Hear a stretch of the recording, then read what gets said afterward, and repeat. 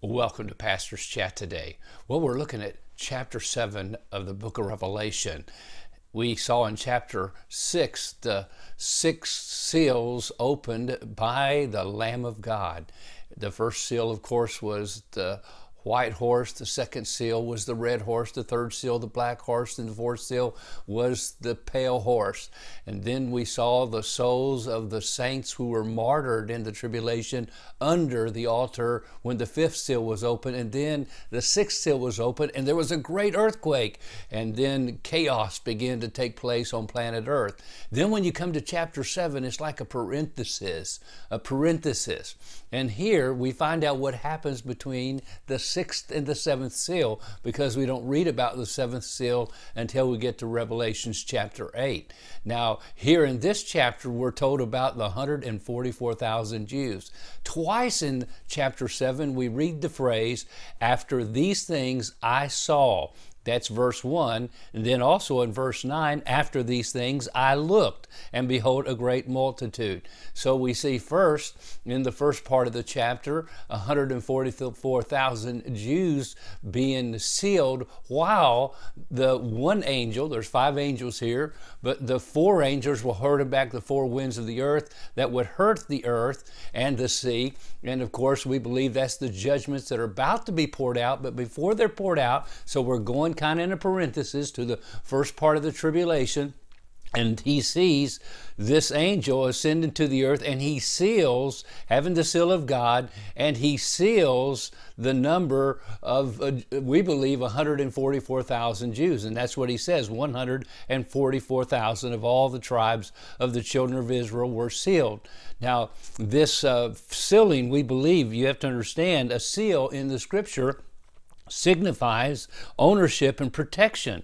Now today, the Bible teaches us in Ephesians chapter 1 that we as believers are sealed by the Holy Spirit. The Holy Spirit seals us. This is God's guarantee that we are saved and safe, and that one day He will take us to heaven.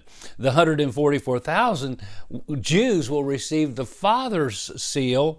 His name, it says here in chapter 14, verse 1, is their seal, contrast to the mark of the beast that the Antichrist will give those who will follow him.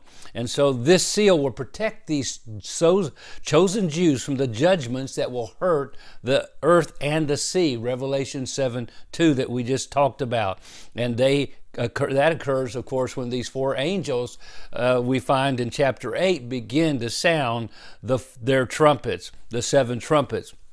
And that's the judgments that become to be intensified when the horrible locusts are released from the pit in Revelation chapter 9. So we see these horrible judgments taking place, but the 144,000 are protected.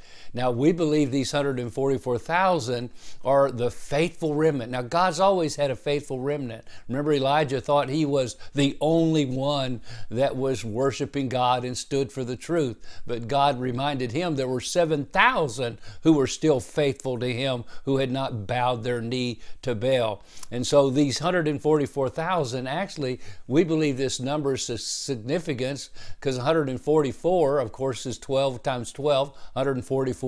In the Old Testament, you had the 12 tribes. In the New Testament, you have the 12 apostles. And this signifies perfection and completeness. And so we see the completeness of God's people. And so this is a great application of this passage. And we know that these 144,000 are all Jews because the tribes that they come from are named. Now, interesting today, the genealogies have been lost, and a Jew probably couldn't tell you, and no doubt if he did, he's not going to be sure because he doesn't have the records of the genealogies. But my friend, that doesn't matter. In the tribulation, when this takes place, God knows every Jew and every tribe that Jew is from. And so then you see the names of these different tribes that they come from as they are sealed and set apart. Now, we believe these 144,000, and I'll talk about that chat tomorrow get saved at the very beginning of the tribulation and are sealed, and they become great evangelists sharing the gospel. And that'll be a good chat for tomorrow. So God bless you, and thank you for being a part of Pastor's Chat today. And I trust you'll continue to study the Word with us and be looking up. Jesus is coming soon.